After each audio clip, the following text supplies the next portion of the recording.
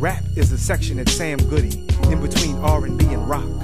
Rap is the bullshit being kicked around the clock on the radio and TV, seemingly non-stop. Rap is a crock. It came from hip-hop, as does a child from a mother, but it's taken on a life and a meaning of its own, my brother. Rap is hip-hop's demon seed, conceived when she was raped by greed. See, she didn't believe in abortion, so the youngin' got a chance to earn a portion of his inheritance.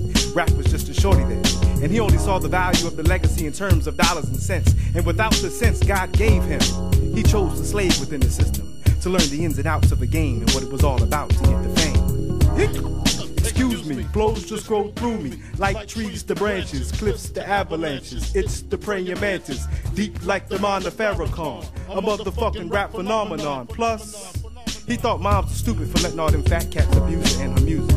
So he decided he was going to flip the script all the way around and show the industry how to really get down. So he signed on the dotted line, surrendering his soul to the corporate devil in exchange for exposure on a whole nother level. Rap is hip-hop's demon seed, conceived when she was raped by greed. The devil told him what to rhyme about, line by line, no doubt, for rap to get the airplay and the clout. Rap thought, all I need is the ears. It really don't matter what the people need to hear. We should be smart enough to steer clear of the crap that's been plaguing us since way, way back. Shit, this is the big payback. What he didn't know was that his plan was whack.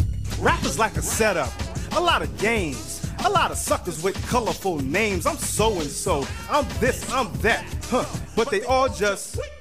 He had begun to doubt all of Mom's accomplishments and how they came about. He forgot about his roots and reduced them to the trees on his Timberland boots. He traded the art of bombing trains for the hobby of glamorizing hoes and the passion of live performances for some whack-ass crotch-grabbing shows. He traded in Mom's struggle for a double shot of Courvoisier. That's that yak.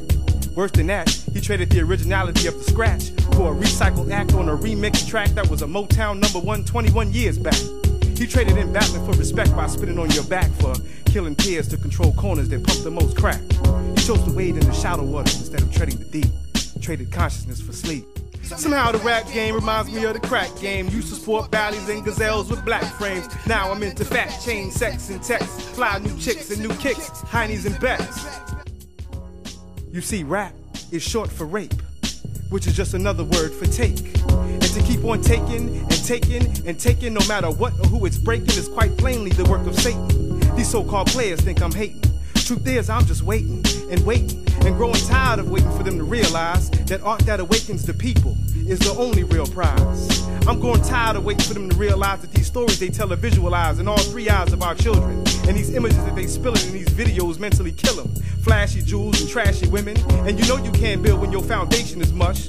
If you ain't kicking concrete facts, black, you need to fucking hush.